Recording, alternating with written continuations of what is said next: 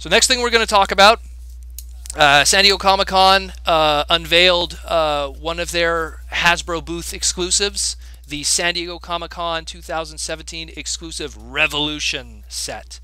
What this is and why are we talking about it is it's a box set celebrating IDW's Revolution crossover storyline, which is Hasbro's properties all over the place, you know, together, fighting against the bad guys from the ROM story, which was originally a Parker Brothers and Milton Bradley kind of thing, but we'll get into that. It's this cool box set, essentially, that has the Generations Jetfire, but done with a slightly different repaint and got rid of the chrome all over it, which a lot of people are happy about. They actually like that the chrome is absent. And it just has the straight up red, which was more... It's almost like we're getting the Japanese version, I guess is the best way to put it, because the Japanese one was very similar to this. It comes with one of the Visionaries from the Hasbro toy series, Visionaries. It comes with Leoric, who was one of the leaders of the good guys. My one complaint about this was Visionaries' gimmick was it had holograms on their toys, like the on old the chest school, like 80s holograms, like I guess. Exactly. Like so they don't have that there, but I'll forgive them. You know, there'll be a third party that'll fill in the gap. Worst case. And by the way, all the smaller figures that aren't Transformers are all G.I. Joe molds, just to mention that. Then you have Rom the Space Knight, which is also using a G.I. Joe mold. It's a lot of unique molding here, based off of the famous Marvel Comics Parker Brothers character, Rom the Space Knight. We have Action Man, which anyone who's familiar was, you know, part of G.I. Joe back in the day, was a sub-brand back in the 60s and the 70s. You know, more people know him more for the mainframe cartoon. If you were a 90s kid, Action Man, amp it up, you know. Action Man.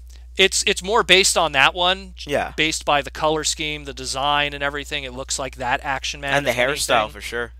Yeah, and the hairstyle. So if you're more familiar with that mainframe 90s Action Man, you'll be happy to see it's that one. We have Roadblock. I guess they chose Roadblock maybe going off of The Rock being Roadblock in the G.I. Joe movie.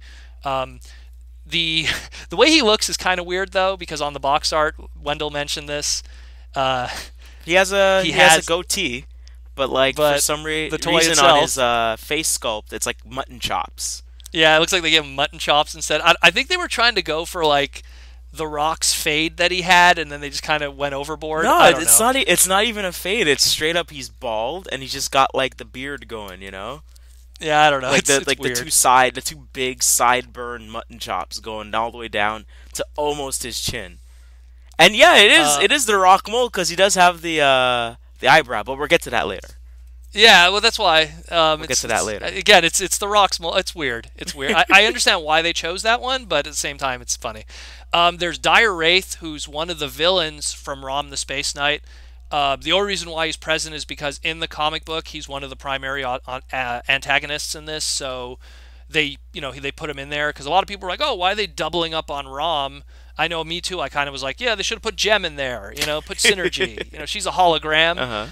And they kind of did something like that with the Unit E back in the day when they wanted to unite all of Hasbro's properties. But there's a reason for him there and why Gem is absent. And then there's a whole bunch of minifigs, like little figures with bases. Those are all more or less based off the Micronauts, which again, another Hasbro property that's, I mean, you know, based in Transformer history with the Microman stuff. Pretty cool that they did that. That's something that really appeals to me. That. And then the last one worth mentioning, which is really cool, is they have Matt Trakker, as in the M.A.S.K character, the leader. M.A.S.K. But this time around, because we've had a Matt Trakker in the past done with a G.I. Joe mold, this time it's based off of the IDW one, so it's Black Trakker. So well, the current IDW. Current IDW. Yeah, the current IDW, which is cool because, I mean, the mold itself is straight up just what we more or less got when it was a public toy. I thought that one was an exclusive. I want to say it was 2012. Anyone correct me if I'm wrong, but I think it was 2012 when we got that Matt Trakker. So instead, you know, to give us something new, they gave us Black Trakker, which is the Matt Trakker that we have in the comics, who's black. That's so not his name. What? That's not his name. No, it's not his name.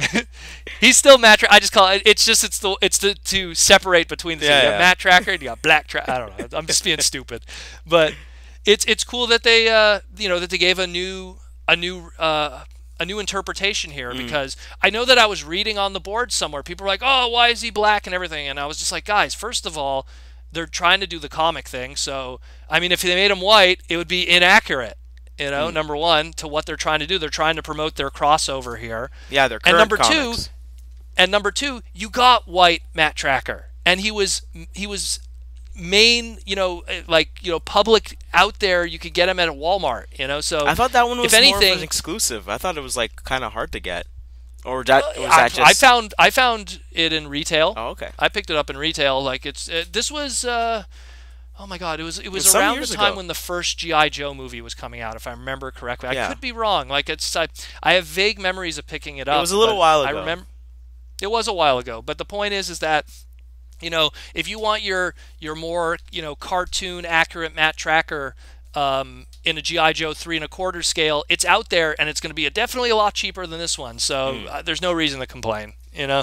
Well, this exists for the comic, and it looks really cool. It looks really, really cool. I dig this box set. It's right now it's the most interesting SDCC exclusive that we've been shown thus far, and I don't mean just Hasbro stuff or Transformers. I mean overall. Just a lot of cool stuff going on. I really dig the Micronauts stuff, because there's Betatron, which is the red, white, and blue robot there. He was a really cool robot character in the Micronauts comic books and in the toys. So it's cool that Betatron is there, and Acroyear, which is the guy with the gyros. Just looks great. Looks great as hell. I dig even the Visionaries thing. It's cool to see a lot of these Hasbro properties updated. Even Rom the Spaceknight. Rom really didn't get a lot of good toy interpretations, after that initial Parker Brother toy, which was, a 70s toy. There's not much to say about it. So it looks cool. And hey, as a Transform fan, the Jetfire is awesome. Yeah. It's a good Jetfire. Really cool looking. I mean, I have that mold already, and that mold itself a few times over because of the repaints with Starscream and the Seekers. But I dig it. What do you think?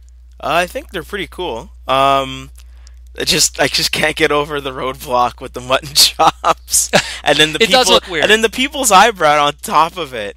Because when you said it was the Rock's mold, I was like, maybe not. And then I scroll down and I see his forearms. I'm like, oh, okay, yeah, that's totally the Rock. Yeah, but I mean, it's really cool. It looks like it's a big box set too, because they showed a picture of what the box set looks like. Jetfire is a leader class, right? And he barely makes up any of the rent of the box size. Let's put it that way. So it's going to be a big box. It's going to be a big, huge box. It looks like a box the size of a board game or something. Looks pretty huge. So the Matt Trakker looks cool, or the Black Trakker, as you want to call it. You get to say it. The Action Man looks cool, but I feel his face looks a little bit long. But again, it really does harken back to the 90s Action Man cartoon. I could totally see that. Yeah, that. It looks great. It looks all of them. Leoric Rom looks great. Pretty. I was gonna say Rom looks pretty cool, but I don't know. I don't know why my brain always thinks Rom is more sleeker looking. He's not as bulky as. You're completely correct. Actually, he was in the Marvel books. He was a lot thinner. I think it was just more going well, we got to make the sleek robot out of these bulky, more muscular G.I. Joe molds. How do we do this? But I mean, if you just go down to Dire Wraith, he's got a little sleek. He's kind of got a sleek silhouette. Yeah, it's true. I don't know. I guess maybe that was kind of the artistic direction they were going with. Yeah. Maybe the way the mold was. But I think it's a great set. Yeah. To me, the weakest thing is the Dire Wraith, but only because he's there for the story.